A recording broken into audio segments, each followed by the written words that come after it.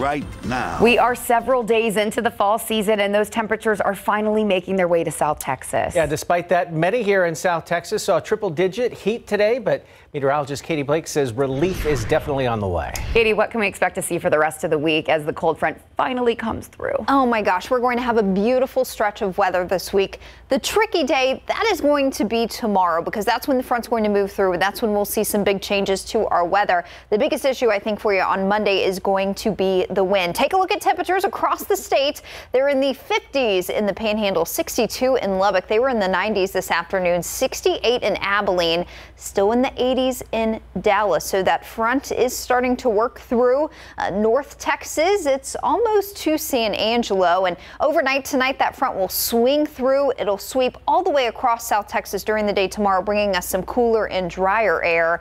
But again, I think what's really going to get your attention tomorrow is the wind. Wind advisory is out. We're going to have some big time wind gusts tomorrow. We'll talk more about this and what your week ahead looks like coming up in just a little bit. Tim. Thank you, Katie. Mental health issues are mounting in the wake of COVID-19, making it a priority discussion nationwide. Some racial groups are historically hesitant to seek help. A local psychologist tells me the stigma of mental illness and seeking counseling is prevalent in the Black community. She says although this is slowly getting better, the barriers are rooted in historical structural racism. Dr. Ebony Jackson breaking the stigma of mental health care in the Black community comes from a very personal place. Many therapists and psychologists such as myself got into this field because we want, people who look like us to know that it's okay to come get help. And those people may feel more comfortable seeing someone who looks like them. A licensed psychologist here in San Antonio, Dr. Jackson wrote her whole dissertation on the subject. Jackson says these barriers originate from institutional racism throughout history. Thinking about the Tuskegee syphilis studies that they did over decades. From 1932 to 1972, the United States Public Health Service and Tuskegee University conducted the Tuskegee syphilis study, an experiment following the natural progression of untreated syphilis. The impoverished Black men used in the study were oblivious, only told they were receiving free health care. Overall, that helped kind of feed the mistrust of the medical community, and then branches out to the mental health community. Dr. Jackson said the stigma has also stemmed from underrepresentation of Black psychologists in the field. She said other races saw therapy as something white people did. About the 1960s and 70s, right along with the civil rights movement, you saw this influx of Black psychologists and therapists coming about. They didn't feel represented within the general population of the American Psychological Association, and so they established their own association, the ABSI. Paving the way for open conversation and comfort in the Black community to seek help from doctors who understood them and their struggles. And that continues today. There's a whole community of groups on social media, especially Facebook, of Black clinicians or other clinicians of color who are coming together to get information out there to our communities. She hopes the stigma will continue to fade, especially as communities nationwide reconcile with African American history and take major steps towards a healthier future for all. This is one of many stories we're doing as part of our new series, Voices of a Nation. To see more of our work, including segments on Black-owned businesses, go to ksat.com/voices. Turning to the coronavirus now, here's a look at the latest local COVID-19 numbers here in Bexar County. It has been more than 2 weeks since we saw new cases dip below 100, but that's what we are seeing tonight, with Metro Health reporting only 56 new cases. The total confirmed cases now sits at 57,145 since all this began. The 7-day moving average now at 162 cases per 24 hours. As for the deaths in the community, 3 new deaths to report tonight, and 53 from backlog dates ranging from June 29th to September 10th. The death toll is now at 1,130. As for the hospitalization rate, a slight uptick. 221 people remain in the hospital, with 86 in the ICU and 34 on ventilators. A developing story we're following for you tonight. Former campaign manager for President Donald Trump, Brad Parscale, was reportedly armed with a gun and threatening to harm himself in his Fort Lauderdale home today. According to our sister station in Miami, Parscale's wife called police saying he was armed and had access to multiple firearms inside the home and was threatening to harm himself. Officers eventually got into the home and transported him to a nearby hospital for evaluation. Parscale, a former San Antonian and a Trinity University graduate, began working for the Trump campaign during the 2016 campaign, launching the official website for the campaign and also handling social media efforts as the campaign's digital director. His digital efforts were widely credited with helping Trump get elected. Parscale was named campaign manager for the president's re-election bid, but was demoted from that position in July of this year. A statement from President Trump's campaign tonight. The communication director says, in part, Brad Parscale is a member of our family and we all love him. We are ready to support him and his family in any way possible, end quote.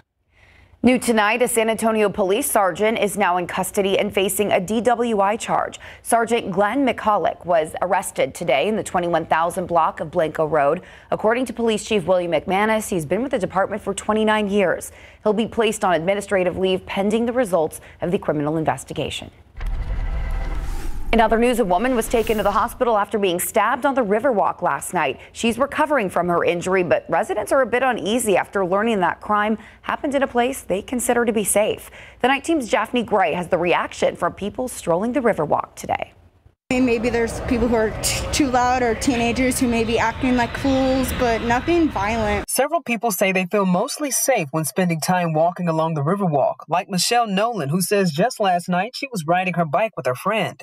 Everything was fine. We didn't run into any trouble, and I feel very safe for the most part. It was a shock to them after hearing just after midnight a woman and her boyfriend were walking in the area when another man came up to them, pulled a knife out, and stabbed the woman in the arm. That's crazy. Like, I don't even know. Are you at all worried a little bit now? Definitely. Fortunately, the woman only suffered non-life-threatening injuries. She was still hurt with her significant other, and I can just imagine how he's feeling too. Like, he wishes he probably could have done more. But I guess that just proves that no matter who you're with, you should always just be careful because no one cares out there sometimes. The people we spoke to say it's frustrating someone took advantage of a nice place only to commit a senseless crime. Nowhere in Texas you can get this kind of experience, which is the reason why people want to come here. And if they hear like things like this going on, they are definitely going to be scared because it's a family place. Those along the Riverwalk tonight encourage everyone to be extra aware of their surroundings. You never know if you're going to be at the wrong place at the wrong time. That happens all the time, no matter where you are or who you are. Hopefully we can keep all the riffraff out, you know? Now, after the stabbing, the girl's boyfriend did get into a physical altercation with that suspect before the suspect ran off, which is why San Antonio police need your help. If you have any information that can help lead to his arrest, call them immediately. Live at the Riverwalk, Daphne Gray, KSAT 12 News. Thank you, Daphne. We now know the name of the man killed in a head-on crash with a Via bus this morning. The Bexar County Medical Examiner identified him as 29-year-old Jasper Richardson. The crash happened in the 5700 block of Foster Road near Seguin Road. Police say Richardson's vehicle drifted into oncoming bus lanes and into a Via bus. The bus driver tried to avoid the crash, veering right and jumping a curb. Richardson was pronounced dead at the scene. The bus driver and passengers were not hurt. A woman is in police custody following a fatal crash in Leon Valley last night. Rebecca De Leon now charged with intoxication manslaughter. That crash happened just before midnight on Wurzbach Road. Police say De Leon was traveling northbound when she lost control of her vehicle. Police say she went over the sidewalk and that's when she hit the pedestrian and slammed into a tree in the parking lot of a Wells Fargo. The victim was pronounced dead at the scene. They have not yet been identified. An argument between a couple led to a woman being shot on the south side today. The shooting happened in the 10,000 block of Ruidosa Street. San Antonio police say the man threatened the woman with a gun. The woman's son stepped in and began wrestling with the man, and police say the gun went off, hitting the woman in the thigh. She was taken to BAMC. Her condition is unknown at this time. It's unclear if charges will be filed.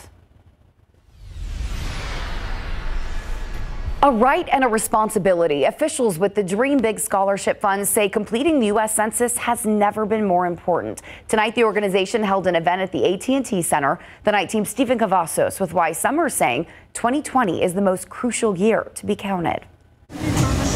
We want to make sure that we have all of our people counted for.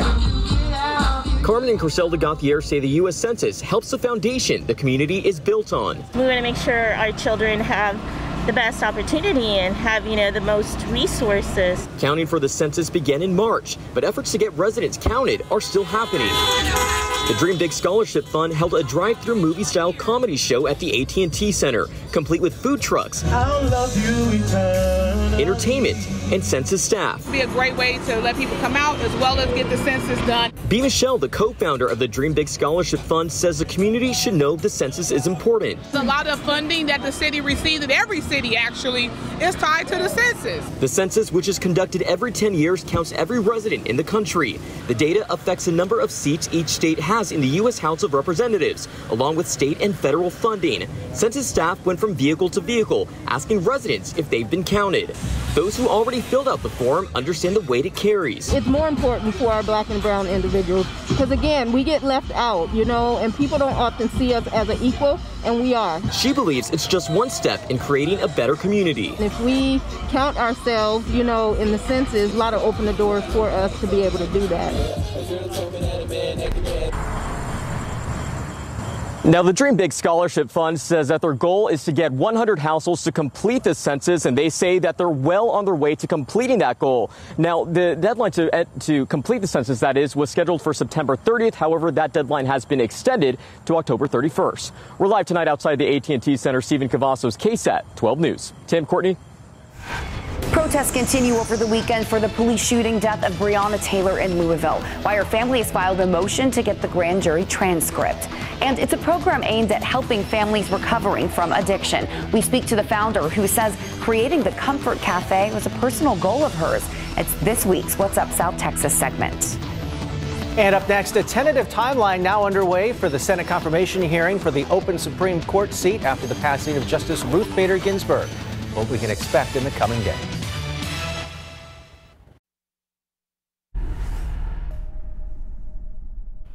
If an Xbox Series X or a PlayStation 5 is on your Christmas list, and it's right around the corner, you may not know which console is a better deal or even what your kids are talking about. Tomorrow on Good Morning San Antonio, we'll compare the new systems, the prices, and whether or not they are worth your money. Well, he has made his pick, and he's made it clear President Trump wants to see Amy Coney Barrett confirmed to the Supreme Court before the new election. But that's less than 40 days away. So what would a fast-tracked confirmation look like? Britt Conway breaks down the timeline. It is my honor to nominate one of our nation's most brilliant and gifted legal minds to the Supreme Court. Judge Amy Coney Barrett, President Trump's pick for Supreme Court Justice, and the push for confirmation is well underway. White House Chief of Staff Mark Meadows says it starts with getting senators on board. Making sure that all the senators are well informed of the judge's credentials, which are impeccable, but we're optimistic that we'll be prepared. He says they plan to start making their case to senators Monday and be on Capitol Hill as early as Tuesday. Barrett will also be there Tuesday to meet with several people, including Senate Majority Leader Mitch McConnell. Then the process heads to the Senate Judiciary Committee. Senator Lindsey Graham, head of that committee, says the confirmation hearing will begin starting with opening statements on October 12th. On Tuesday and Wednesday, Judge Barrett will be questioned. Then there would be a closed session on October 15th with outside witnesses. And finally, a committee vote on October 22nd to send the nomination before the entire chamber. And Senator Graham says he hopes it'll clear the committee by the 26th. Then it will be up to Senator McConnell as to what to do with the nomination once it comes out of committee. This timeline tees up a final vote on the Senate floor just days shy of the November 3rd election, putting the Senate on track for one of the quickest confirmations in modern history. I'm Britt Conway reporting. And just a quick history note, no Supreme Court nominee has ever been confirmed after the month of July during a presidential election year.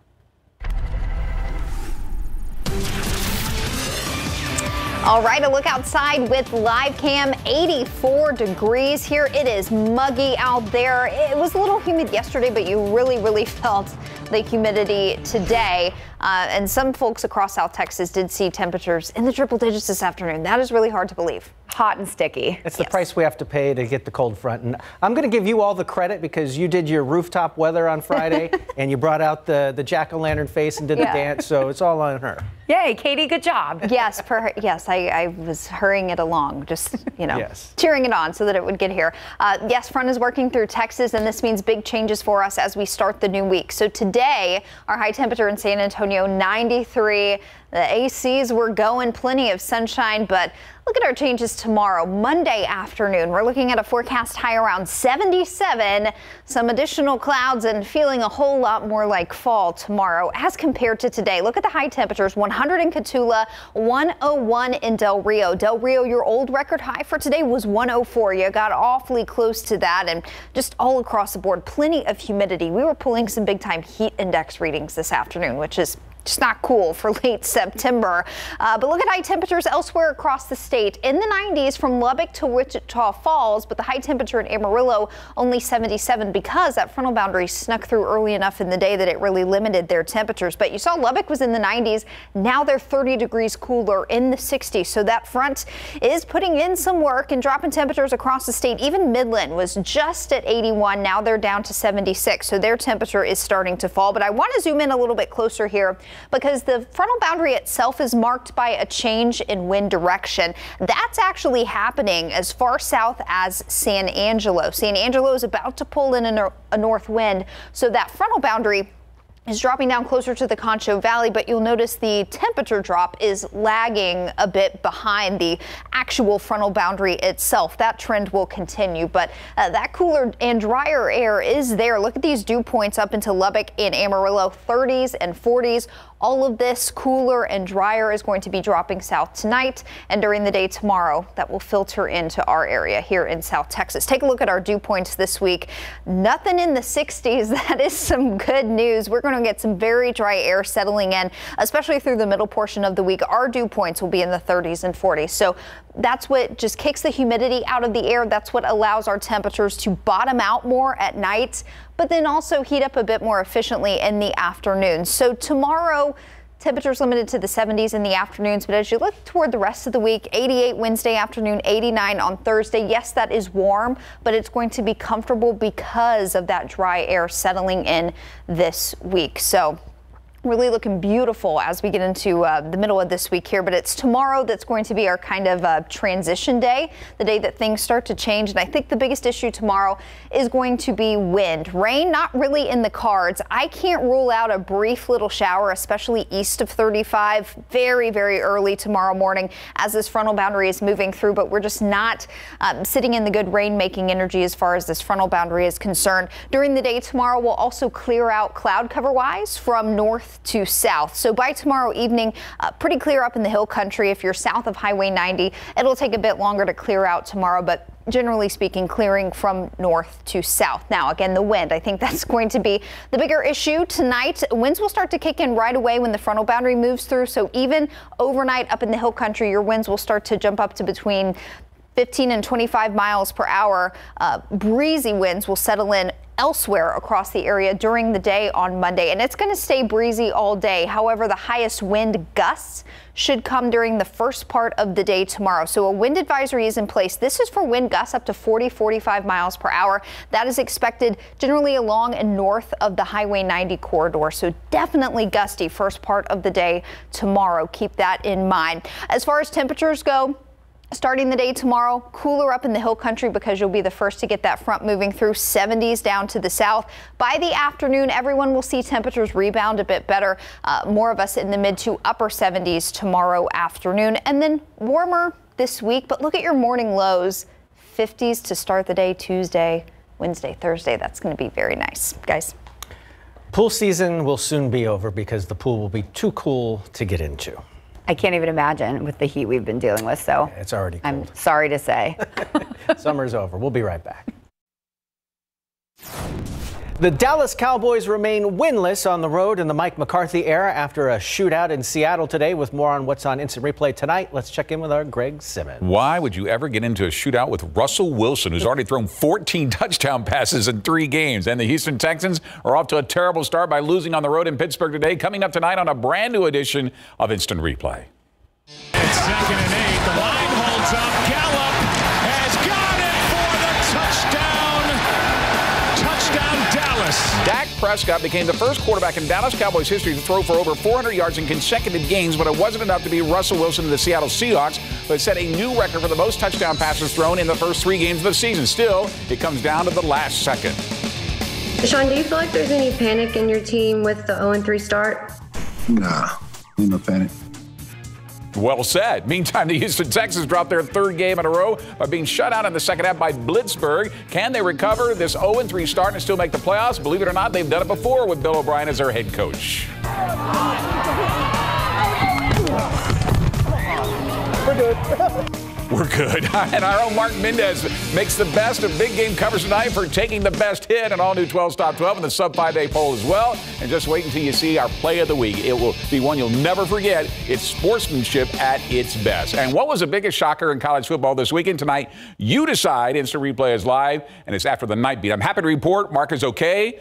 The camera, a little work needed. Mendez earning the paycheck the hard way. Yes, he did. Thank you, Greg. We'll see you again in a little bit. We'll see you on the other side of this break.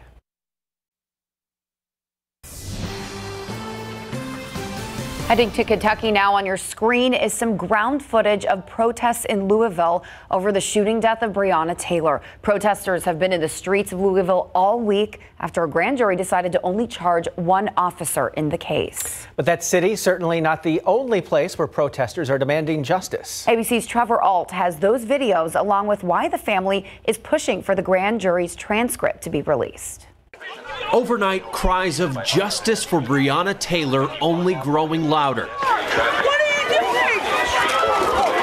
These intense scenes unfolding across the country just days after a grand jury ruled not to charge the Louisville police officers involved in her death. Cars set ablaze in Kentucky, a flood of police arresting protesters in New York, and in California, a car driving through a crowd of counter-protesters. Now in Louisville, attorneys representing Breonna's boyfriend Kenny Walker filing a motion asking a judge to order the release of the grand jury transcripts and all materials from the investigation, accusing State Attorney General Daniel Cameron of misleading the grand jury. I never had faith in Daniel Cameron to begin with. I knew he had already chosen to be on the wrong side of the law. The moment he wanted the grand jury to make the decision. Cameron said Wednesday evidence shows the night Breonna was killed, officers knocked and announced their presence at her apartment before they entered. The officers' statements about their announcement are corroborated by an independent witness who was near in a proximity to apartment 4. But according to the court filing, Walker's attorneys claim at least 11 neighbors said the officers repeatedly pounded on the door without identifying themselves before bursting into the apartment. And the witness who said the officers did identify themselves appears to have changed their story. Vice News reporting this audio of that neighbor speaking with investigators a week after Breonna's death. Did you ever hear anyone identify themselves as police? No, nobody identified themselves. ABC News has not independently authenticated that audio. Vice reports it wasn't until May, 2 months later, that witness told investigators he heard police say, "This is the cops." Trevor Ault, ABC News, Louisville, Kentucky. And the Kentucky Attorney General says he will not release the grand jury transcript because of a pending FBI investigation and because of the pending criminal trial against the officer who was charged with endangering Taylor's neighbor's life when he opened fire into the apartment. The New York Times is now reporting President Donald Trump paid just $750 in federal tax and in income taxes the year he ran for president and his first year in office. The Times says the information comes from tax return data. The report also claims he has not paid federal income taxes in 10 of the past 15 years. President Trump is the only president in modern times to not make tax records public. In a new news conference at the White House, President Donald Trump dismissed the report as fake and says he has paid taxes. Heading out west now to California, where a fast-moving wildfire has forced homeowners in the heart of wine country to evacuate this morning. Napa County authorities say the Glass Fire, as it's now known, has already scorched more than 1,000 acres. That's when deputies had to race through neighborhoods trying to alert people of the danger. Fire crews have been using tankers and choppers to attack the fire from the air. Thick smoke could be seen for miles. Videos on social media showing a number of houses and structures burning. Around Texas now, thousands of people made it out to the first ever Big Tex Fair food drive-through in Dallas. Take a look. Organizers say nearly 3,000 vehicles lined up outside the state fairgrounds, the line spanning miles. Some people waited more than 2 hours just to get inside, but once inside, they were able to pick up the fair food along with carnival prizes. Those in attendance say it was worth the wait. Long line, but we all want our Fletchers. You know, we gotta have our Fletchers and a fried Oreo and prize for the kiddo. I've been to the fair almost every year I've been alive, and we just had our daughter this year over the summer, so wanted to find a way to bring her along.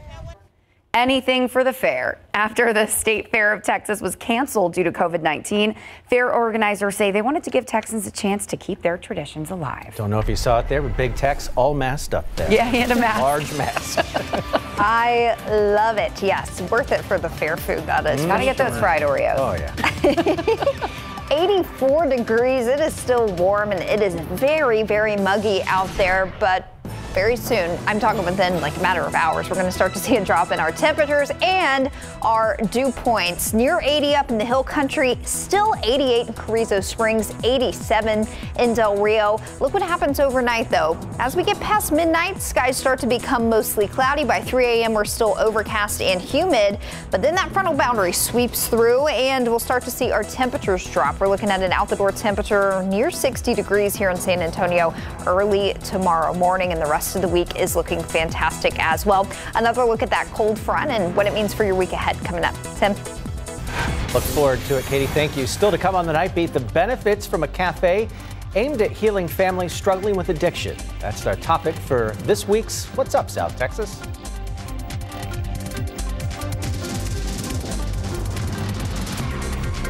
Oh, plus one of the first public housing projects in San Antonio left in limbo, the proposed redevelopment plans, and what this could mean for the people who live there.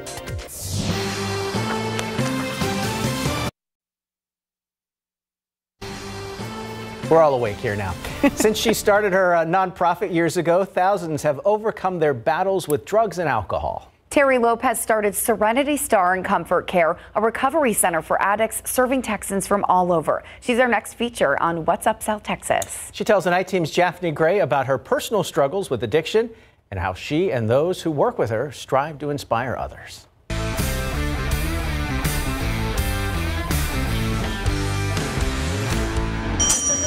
To sit around the kitchen table, right? Feels way better than going to an office and, you know, feeling judged. Here at Comfort Cafe in San Antonio, you see many people enjoying lunch and having a good time with their friends and families. But what you may not know is that it's a recovery center helping families recover from alcohol and drug addictions together. The cafe works with Serenity Star, a recovery program in Smithsville. We tell them, if you only want to stop using, this is not the program.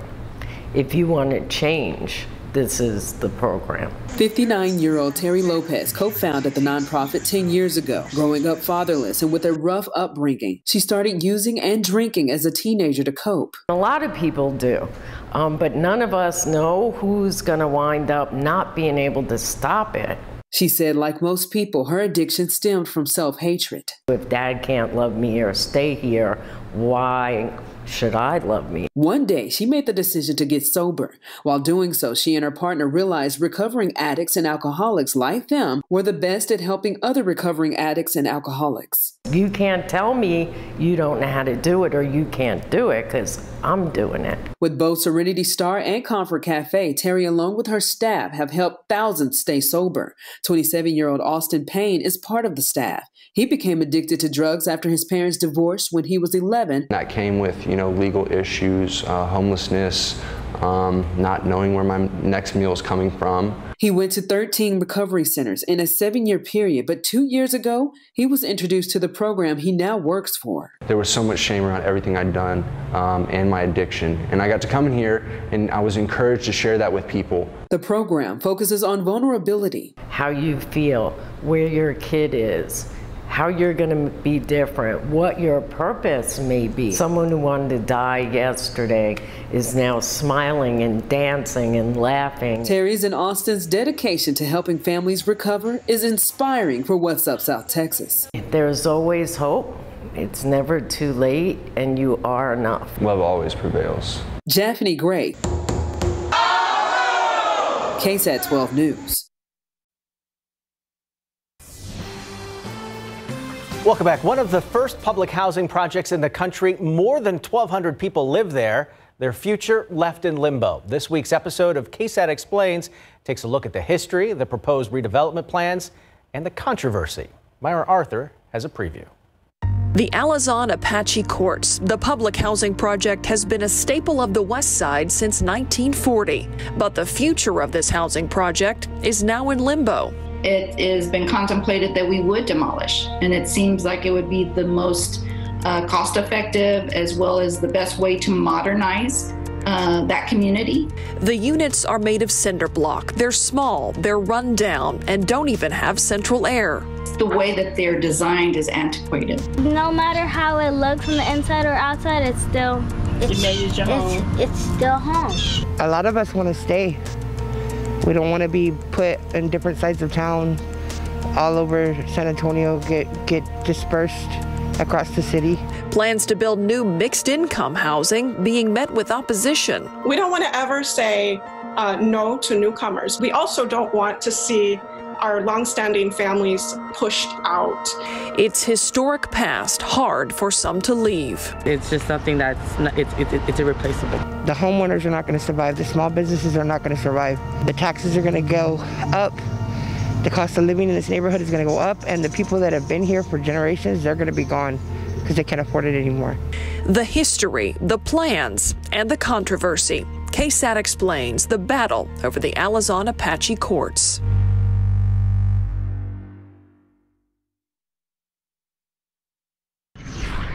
That new episode will be available for streaming on Thursday. You know what will also be available to us?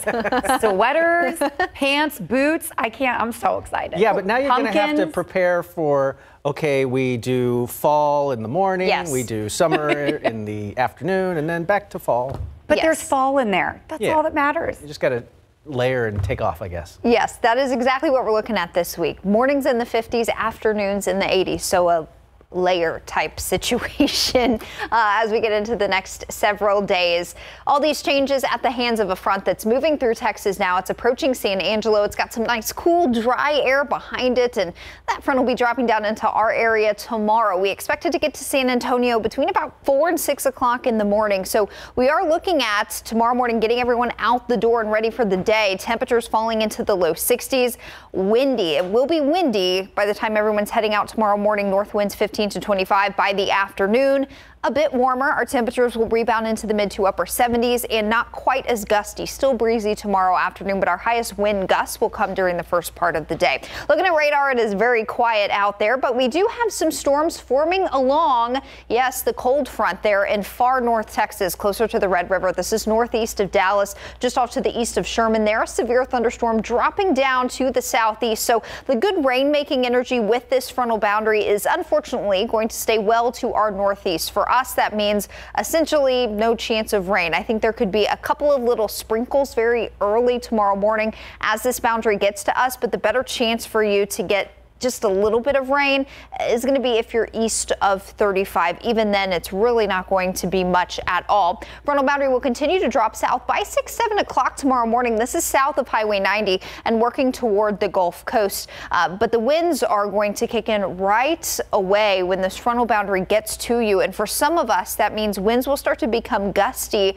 overnight while we're sleeping. So As we get into Monday, 4 o'clock, that's about when the frontal boundary is going to get to us. And look what happens here. This is refreshed within the last 30 minutes or so.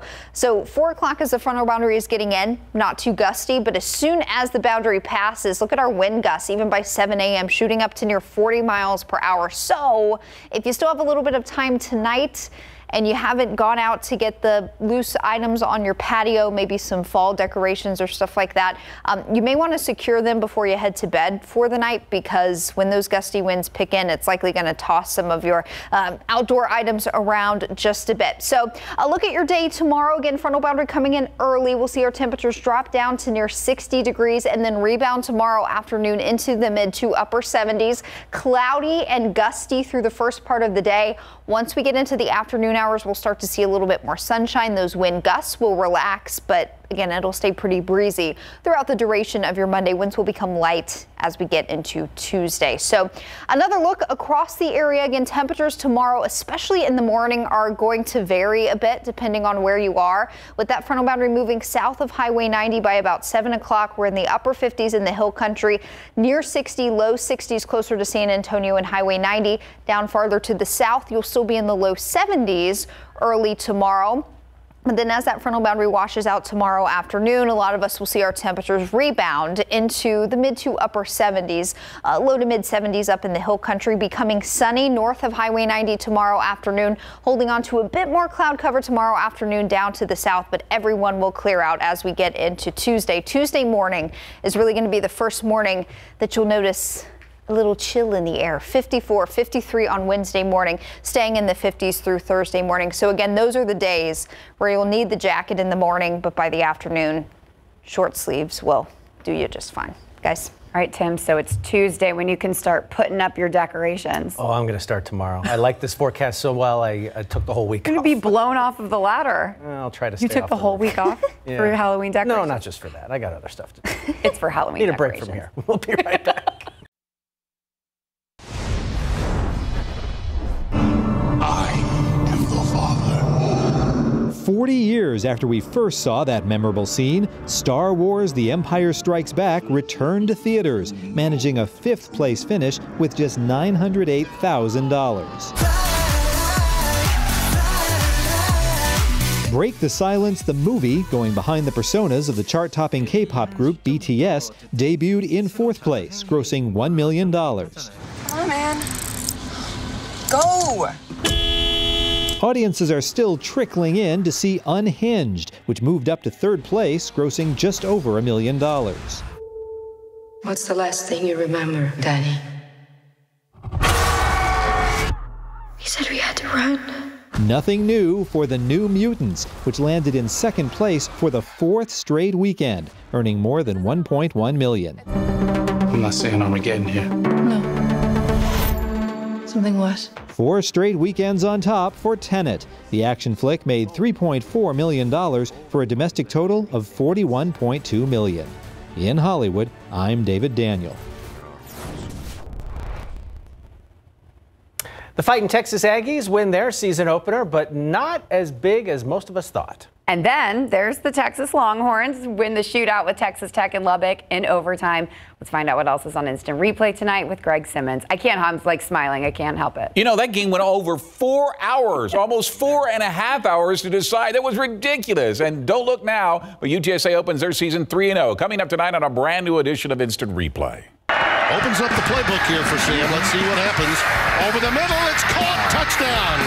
If there is one game that captured what 2020 has been like, it was UT's bizarre come-from-behind overtime victory over Texas Tech and Lubbock, a game that featured 2 block punts, 2 onside kicks, and a 2-point conversion to tie. It's the new normal, as they say, with a combined 119 points scored. San Antonio's Kellen Mond struggles at quarterback, going 17 for 28, but the Aggies still get the win over Vandy. How did they pull that off? We will show you. With O'Hara. 2-point conversion.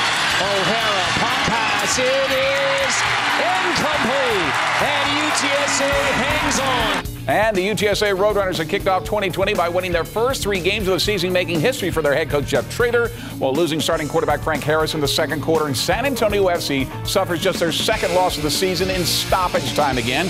Where does that leave them in the standings for the playoffs? And Jessica Hunt's final story for us at KSAT 12 is on a new craze called pickleball. Instant replay is live, and it's next, and she's headed to the Emerald City. Yes, we'll miss her. We will. But we'll get to see one more story. Yep. One more to go. All right, Greg, we'll see you in just a few minutes. Thanks. We'll be right back.